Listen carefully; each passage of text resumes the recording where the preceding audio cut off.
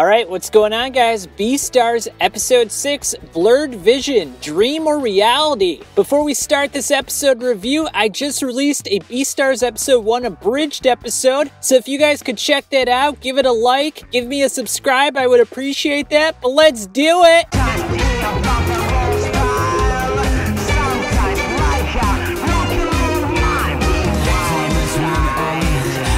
Alright, so this episode begins in the human world.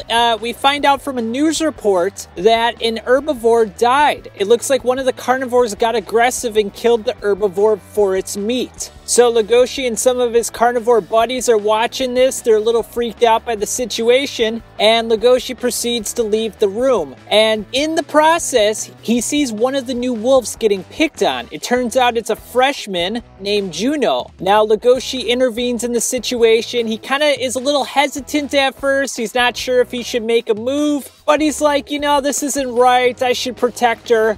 So he pretends that he's the wolf's brother. So the other guys get scared. Obviously, Legosi's a huge, imposing wolf with a lot of muscle. So they're like, we really don't want to get involved in an altercation, even though they don't know that Legosi is basically a pacifist. He's really not going to do anything aggressive or fight them. But they kind of take him at his word, and they leave the situation. Legosi then has a small conversation with Juno, the wolf, and he finds out that she also is going to be working in the drama club. So it looks like we'll be seeing a little bit more of Juno and Legosi moving forward. If I had to say, I would guess that Juno probably feels a little smitten for Legosi. She definitely seemed impressed by him by saving her in that situation. And, you know, he's an upperclassman too, so I mean, that's sort of natural. We'll have to see how Legosi handles this moving forward. We then move on to the drama club. We find out that 4 of the carnivores are going to be going to town, and that none of the herbivores are allowed to leave the school premises. The reason being because of the recent news report where the carnivore killed the herbivore. So they all have to stay inside. They're not allowed to leave. And Lewis makes an interesting comment here. He's like, you know, carnivores, you know, are very aggressive creatures, and when they get the taste of blood, they basically lose all sense of control, so it's best for us to stay on campus. But then he gives a little warning to the carnivores that will be going to the outer world. He says, be sure not to visit the black market, which Lewis is fully aware that Bill has been blood doping all this time. So he probably already has an inkling that Bill might want to go to the black market to get some meat. And he knows that Legosi still has those feral instincts. He's seen a few glimpses here and there. So he knows that Legosi, you know, especially someone who has very little control over his feral instincts, would not be the ideal person to go to the black market. He might do something that he would regret for the rest of his life.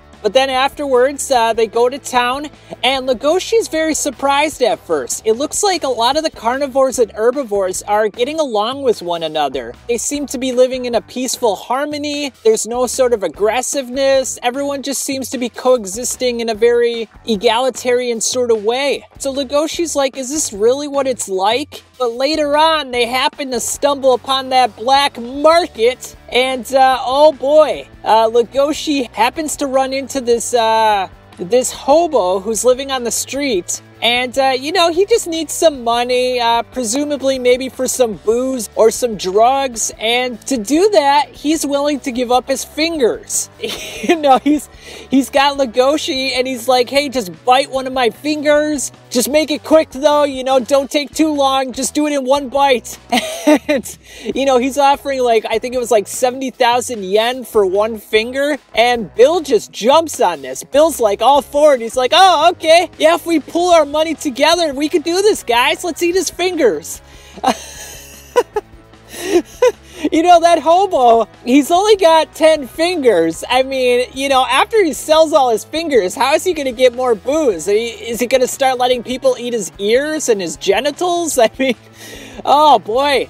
But obviously Legosi is not having it. He's getting in a bit of a emotional state where he can't control himself. And it's interesting because he has a flashback in this moment when Haru and him were hanging out the previous day together. And Haru asks him, hey, what do you think me as? And Legosi's like, I'm not sure. And she's like, oh, you know, that's okay. That was kind of a weird question anyway. I think we'll be good friends. At first I'm like, oh, you know, she's just kind of playfully teasing him at the fact that, you know, he might love her and she's kind of picking up on that. But really, I mean, with the whole finger situation going on, and with Legosi attacking her in the first episode, Legosi might be thinking about eating her. Even if it's not a conscious reaction, it's something that his inner demon is always thinking about, and it's affecting him at a personal level. And this comes to the forefront when Legosi gets captured by a panda who turns out to be a therapist, who helps carnivores in the area who go to the black market and lose control of themselves and give in to their feral instincts. He also mentions that carnivores who he has noticed doing this, who attack herbivores and eat them, end up getting this insatiable craze for meat. And because it's not acceptable in the society that they live in, they end up biting themselves or mutilating themselves or, you know, just taking all sorts of drastic actions. So this panda wants to make sure that this doesn't happen to Legosi, because he thinks at first that Legosi's one of these crazed carnivores that attacked an herbivore. You know, he's displaying all the signs. But Legosi, you know, he's just he's out of sorts. You know, he's kind of a little over-emotional, we figured out from the previous episodes. So, you know, he's kind of displaying symptoms that are out of character for most people. But then he kind of convinces the panda. I think the panda still has reservations about his intentions. And then they start talking about Haru. And the panda's like, look, what do you think is happening in those situations? Do you think you're becoming friends? Do you think you love her? And at the end of their conversation, the panda hands him a nudie mag, one with a Playboy bunny on it.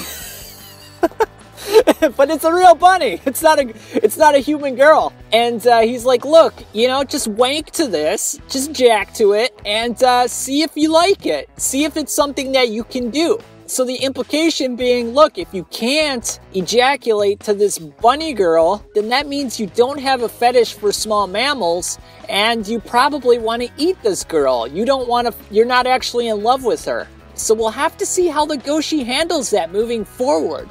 Because we're not really sure ourselves. I mean, I would like to believe that Legosi is a good-intentioned individual, and he just wants to be friends with Haru and possibly even lovers, but we don't know if he's going to be able to control that inner demon. That seems to be a very inseparable part of his being at this point. So that's going to be an interesting little conundrum that Legosi is going to have to face moving forward. And then the episode ends with Legosi meeting the chicken dude, Oba, I think was his name. And he confesses to Legosi that, you know, he didn't partake in eating the fingers, and that he just felt weirded out by the situation because he has so many herbivore friends and he knows Lewis, and it would just be weird. And I think this is a really important moment because I think a lot of people would say, well, if I was one of the carnivores in the show, I would just kind of give in to my urges here and there at the black market just to control myself, and then I would be normal during the daytime. Like, think about it this way. You're okay with eating cow meat. Like, I eat burgers and steak, you know, that's fine. But, like, I don't have any, like, cows as pets. But you wouldn't eat dog meat because, you know, people keep dogs as pets and they kind of consider them their friends and their personal pals. So it would be even weirder if your dog talked to you or your cow talked to you and you were friends and you had conversations. You know, it'd be weird to eat another cow or another dog. That's an interesting little conundrum because they know sentient beings who are living meat, but they can go to this black market anytime they want if they just want to satiate their cravings. So we'll have to see how that's all sort of handled in the future. But I gotta say, this was another good episode, guys. I love the level of exploration into Legosi. I mean, we're really fleshing him out as a character, and he's got a lot of interesting dilemmas going on. I mean, how is he going to handle the situation with Haru? Is he ever going to eat meat? Is he going to satiate his cravings just once in a while so he doesn't attack an herbivore and then, you know, end up like one of those patients that the panda was talking about? So a lot of interesting things going on in this episode, guys. Not much else to say. Another good one. I'll see you next week. Catch you on the flip side.